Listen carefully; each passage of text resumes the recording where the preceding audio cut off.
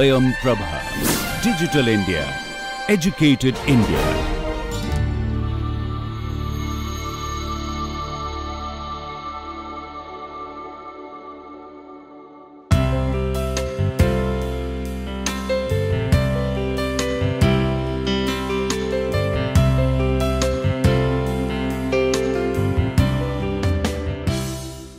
Good morning.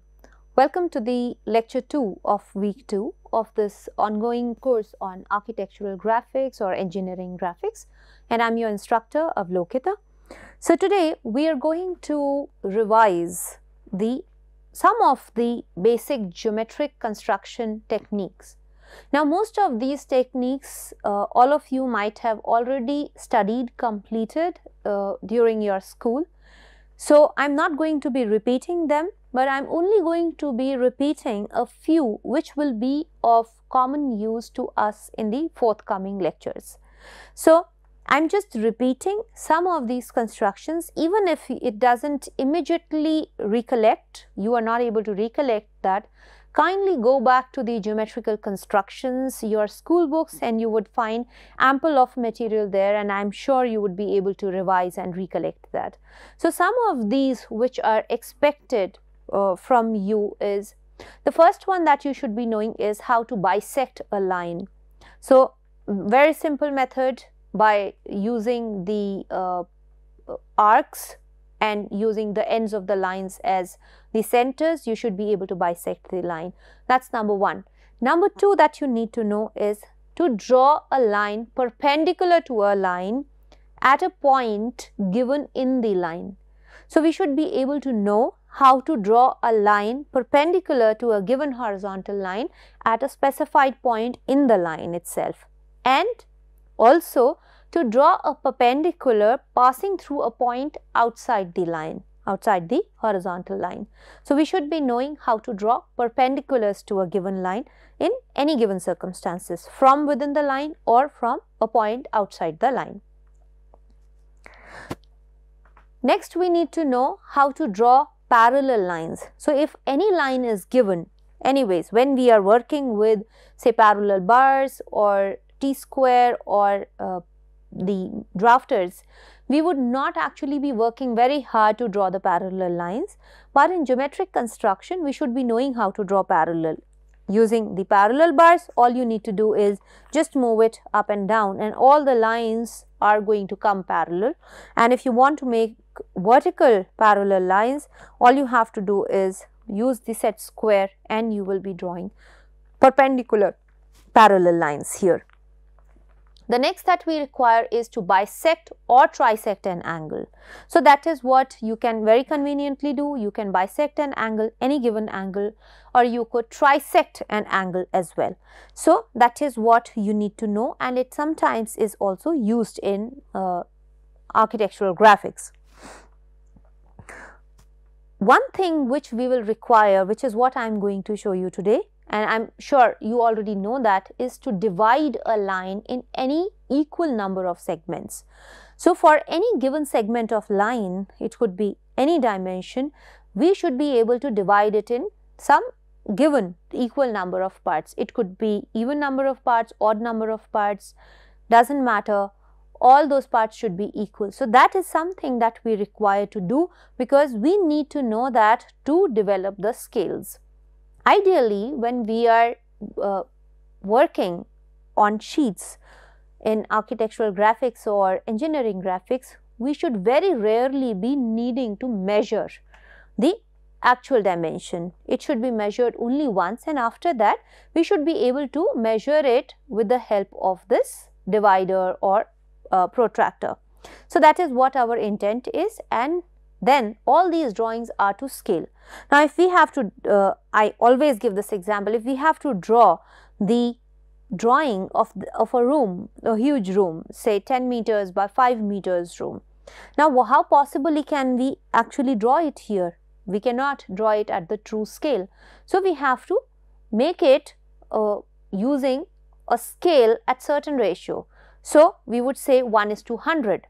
So which means that 1 centimeter on paper will be equal to 100 centimeter in actual. It could be any scale for that matter. That scale needs to be made using this division of line. So that is what we are going to see. Then you need to know how to draw equilateral triangles, you need to know how to draw squares, and we also need to know how to construct regular polygons. Now this is another thing which we are going to see here. I am only going to tell you a special alternative method of drawing polygons. I am not going to tell you how to draw each polygon separately. There are special construction methods for each polygon. So you might be knowing how to draw a hexagon, you might be knowing how to draw a pentagon, but I will only tell you one method with which you can draw all regular polygons possible for a given side dimension. So these are the two things that we are going to be drawing today, learning to draw today, and that is what I am going to show you on the sheet.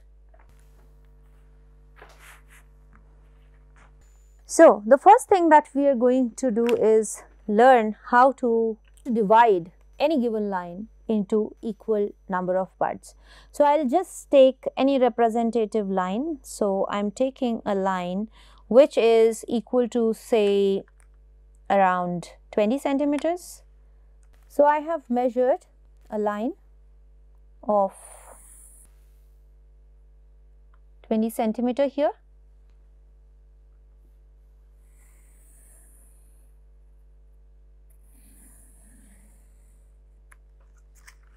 Now, this line of 20 centimeters is supposed to be divided into equal parts, equal 11 parts.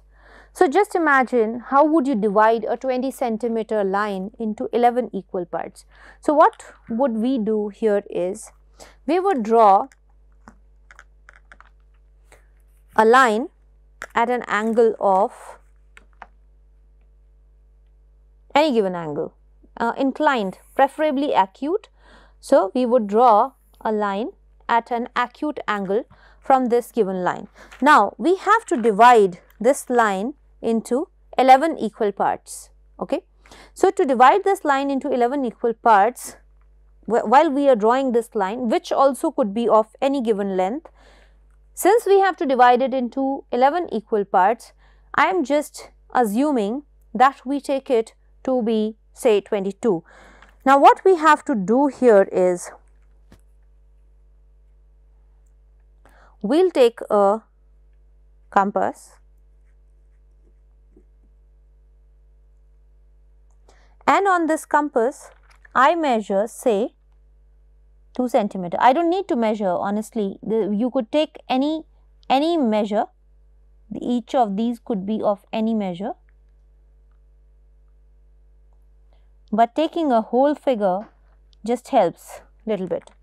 So all we have to do is, starting from one point, we will mark 11 segments. So every time we cut a segment on this line, we will just, so equal segments are going to be marked here, 3, 4, 5, 6, 7, 8, 9, 10 and 11. So now we have these 11 equal parts on this inclined line. Doesn't matter what is the angle, what is the length, it is not really a concern. All we have to do now is, we have to join this line, the end point of the first line, the given line, with the end point of this last segment. We fix our adjustable set square such that we are able to draw parallel lines. So now all we have to do is connect this. So what I have done is, I have connected the last point of the given line to the last point on the new inclined line, and next I am just drawing parallel lines passing through those segments.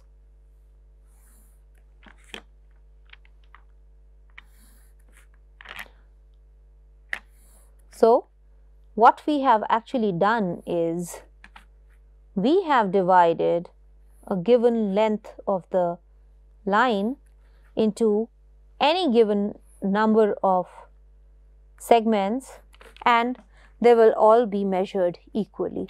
So this is the simple method of dividing a given line, say AB.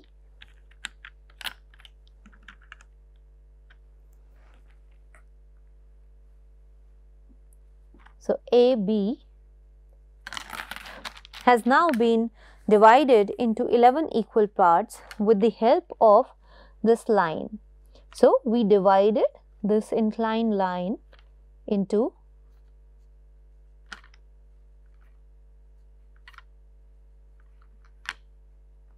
11 equal parts, or whatever number was required from us, and we got the same number here. So we got the same number of divisions here by just connecting these, and it is a very simple technique. It is a no-fail technique, which is what we are going to use while drawing the scales.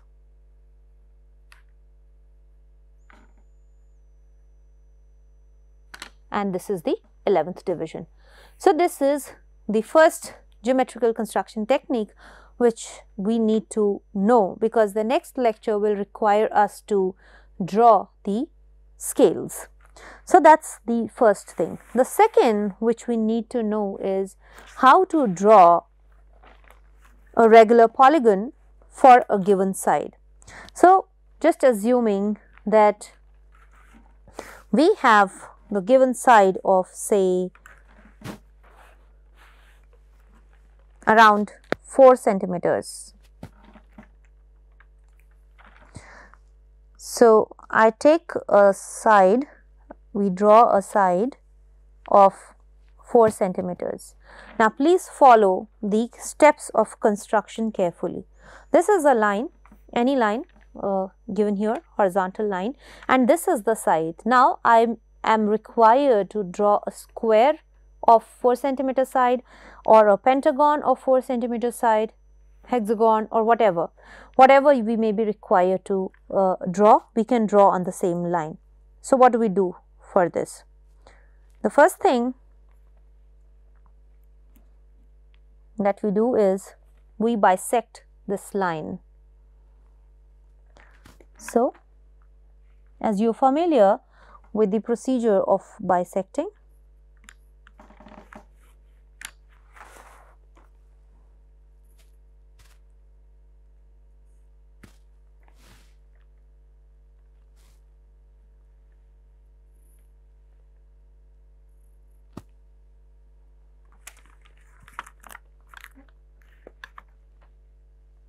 and we just draw a very thin, faint perpendicular line passing through these, perpendicular to this given line and passing through these bisectors. Now keeping the center as the midpoint of this line and radius equal to half the length of this line here, we draw a semicircle. So we have drawn a semicircle passing through this. Now this point which is here, let us mark this point as 4. Let us draw all of this as very thin. So I am just doing it darker so that you can see, but you should be doing it very thin in your sheets. So this point is the point number 4. Now keeping your compass at one end point and taking the radius equal to the length of the line, mark another arc on this perpendicular. Now this is the point intersecting this arc and the perpendicular bisector is the point called number 6. So this is 4 and this is 6. Now we have to bisect the line segment 4, 6. I will also write A and B here, which was the original given line. So this is the original given line. Now let us bisect this line between 4 and 6.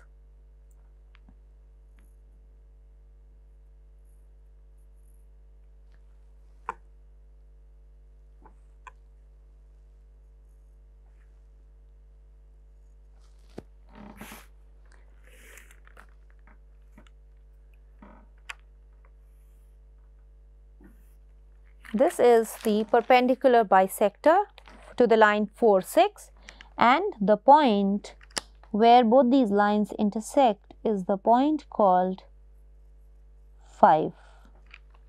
Now, what are these points 4, 5 and 6?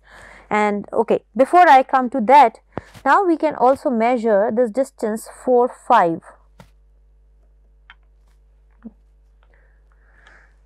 So, we can measure this distance 4, 5 or 5, 6 because both are equal, and we can just mark these points on the same line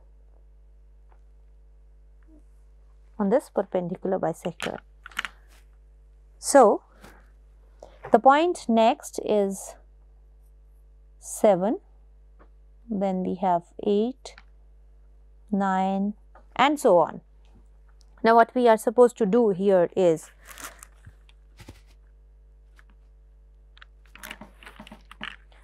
taking, if you have to draw a square which has 4 equal sides, just put the compass center, assume the center as this and take the radius as 4a or 4b and draw a circle passing through a and b.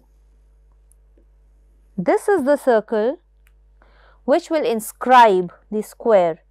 Now, you take this side equal to AB and mark these cuts here so that you get the 4 sides, and this is what your square is going to be. So, if you join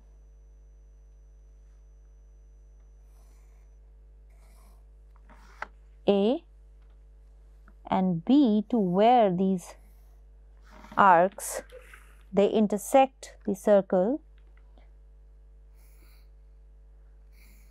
you will get a perfect square. Now, I have to draw a pentagon, so I keep the compass here, take the radius of the circle as 5b or 5a.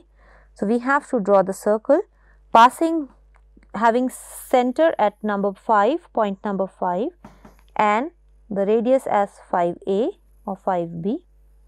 So, we draw a circle again. Now, if I have to draw a pentagon, I will take again the length equal to AB and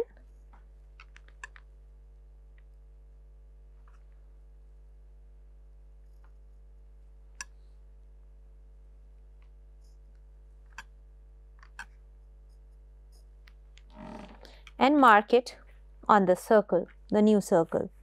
And all we have to do now is join these lines.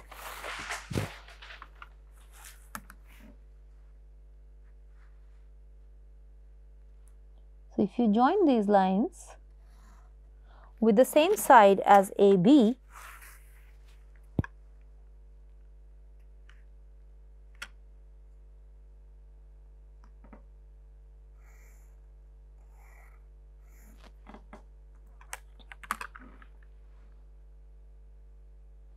and joining all these arcs, we will get a regular pentagon inscribed in the circle. So, for the same side which is AB,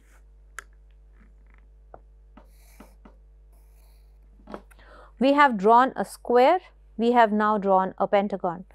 We can also draw a hexagon following the same process.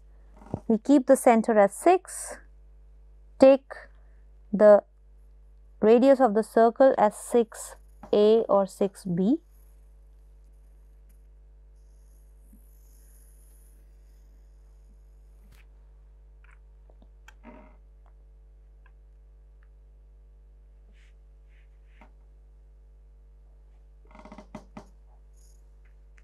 and then you can cut the sides equal to the distance, equal to the length of the side AB,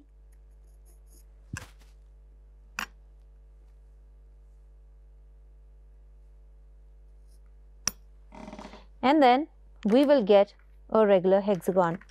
Now, the only thing in this particular method is that we have to be very particular about how you measure,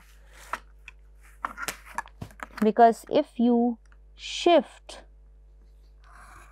the measurement every time there is an error, it will continue to multiply and we would not be able to get the regular polygons. So, we should measure very carefully, and in this manner you can get any number of a regular polygon with any number of sides in it.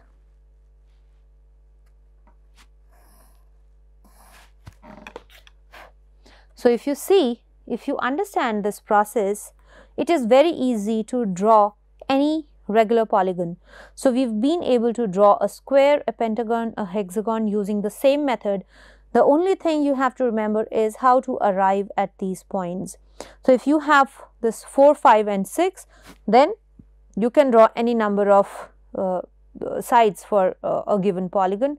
We could draw 7, which is often very difficult. We could draw 8. Octagon anyways is simple, 9, 10 or whatever.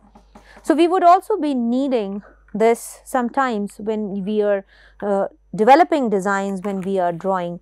So, we would need this division of lines and we would need this regular polygon as we go into the next lecture. So, that is all in the lecture today, this second lecture of week 2, and we would go to the next lecture where we would understand what are the different types of scales which are specifically used for architectural drawing. So, thank you for being with me today in this lecture. See you again for lecture 3 in week 2. Thank you.